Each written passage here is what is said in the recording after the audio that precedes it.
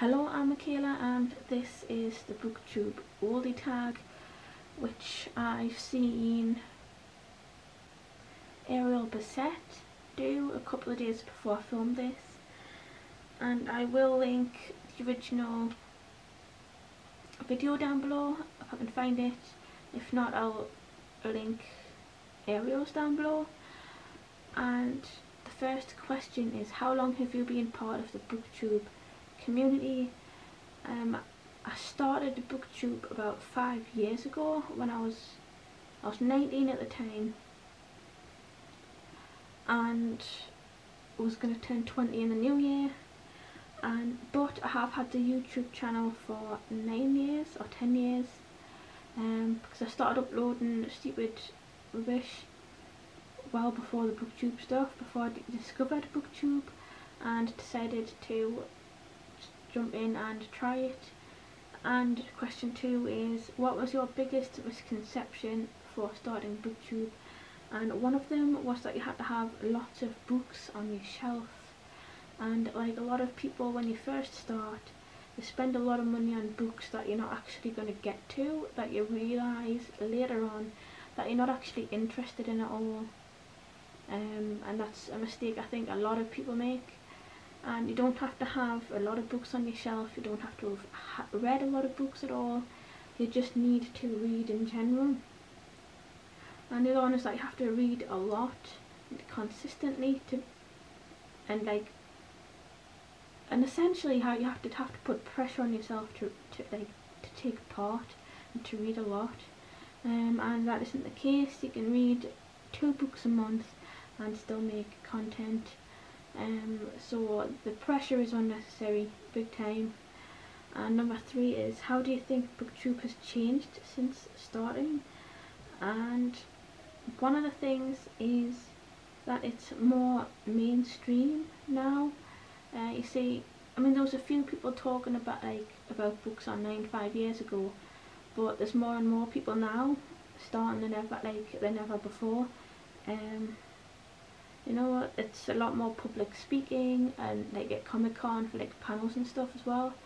So people are taking a bit more notice now of book bloggers and of YouTube books and things.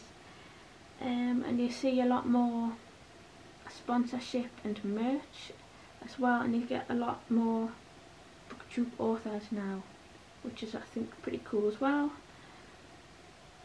Number 4 is, what is your favourite Booktube memory? And that is John Lenihan. He was an author commenting on one of my videos. He wrote the Shadow Magic trilogy, and he's a comedian as well. I think he's pretty well known in the comedian kind of world, but that was pretty cool. I did get excited about that. That was awesome, so that was cool. I'll have to try and find which video it was. I think I know which one, but I'll try and find that and link it below if I can. And what is number 5? What kind of books were you introduced to because of Booktube? And to that I'd say thrillers, because I didn't really read thrillers at all before Booktube. When I started Booktube, there was some YA, some children's books. Now there's thrillers, there's more fantasy in there, not even deliberate fantasy, but just fantasy in general.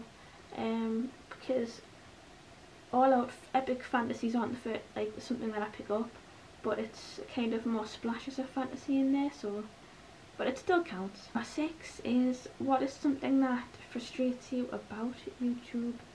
I've put down 3 things on my notes for this, and one of them is when some people are arsy about what people read. I understand the need for diversity when reading. I think it's an essential part of the community and it growing, and it's great to see, but people like what they're gonna like at the end of the day. Not everybody's gonna read as diversely as possible, and the pressure shouldn't necessarily be there. You know, the way that some people go about putting pressure on everybody else being horrible and being complete arseholes about it, I think is unnecessary. Because, I mean, I don't always go out looking for diversity in books, whether it's LGBTQ plus or own voices. I often just come across them as I'm looking for things to read, like Aristotle and Dante discover the universe. You know, that was just an accidental gay read basically. That wasn't necessarily an intentional thing. I think there was a book called Black Boy or something that I read a while back, which was obviously written by a black author, a black male author. Not necessarily an intentional thing, it interested us at the time without it being pushed as LGBTQ or own voices, which I think is the best way to go about it sometimes, because sometimes I think if things are pushed at you too much, that's when they become unappealing and you don't want to read it, and you think, no, I'm not taking part in that because people are absolute freaks and they don't deserve having these books read. Which of course everything does deserve to be read, but if you can find it by yourself and want to read it without it being shoved at you, then it's a much better all round experience. Another thing is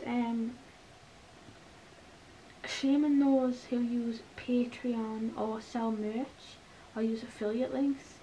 I don't think that's a bad thing at all. I have noticed that a lot, because things like gamers or people who do makeup, you know, they'll have affiliate links or they'll have their own merch like t-shirts, hats, or they'll have their own makeup lines, and people don't bat an eye. Like it's a natural progression of makeup and games and things. When people are gonna do the same with books, they're gonna, if they can supplement their income even just a little bit by affiliate links or Patreon, I don't really see an issue, if I'm honest. It's no different to anybody else doing it. It's no surprise and it's no big deal. So I don't get why, I don't understand the criticism of people who do it. To be honest, I don't get it. And the last thing is people hating, not hating so much, but giving grief to some booktubers who have written books just because they've written books. They don't think it should happen to some people, when honestly it's the most natural progression of a reader is to eventually write. I'm not saying everybody is going to do that, but there are people who are, and you can't really be to me you can't be the best writer you could possibly be without having read plenty of books first, because you're not going to get ideas or understand experiences without having read things first. You need to read plenty first and understand life and understand other things, which helps a lot with how you write and what you think is a good story or writing technique, and finding out how you write. It's not strange at all. You know, it's no different to someone who does makeup and creating a makeup line like Jeffree Star. You know, it's a passion and an interest that can naturally be followed through with other things, so it's not weird. And the last question is, what is your hope for the future of Booktube? And of course that is for it to grow. It would be nice to see continue seeing a mix of traditional content and new content that pushes book boundaries online, what you can do with books, how you read, and what books are all about. It would be nice to see more of that, but without grief from a minority of people who think they're better than other people for what they read, for how other people do things online, because none of that shit actually matters at all. I just hope that people can be more inclusive about what people read, how they read it and everything. And I will link Monica Kim's original video down below for it, and I also tag Lauren Wade and Climb the Stacks, Ashley from Climb the Stacks should I say. I know Lauren Wade started this about this, like a booktube channel about the same time as me, about 5 years ago, and I know Ashley started a good 3 or 4 years before us, so there's going to be a little bit of perspective, and we all read very different things, so the perspective would be pretty cool. And I hope you've enjoyed this video today, and thanks for watching.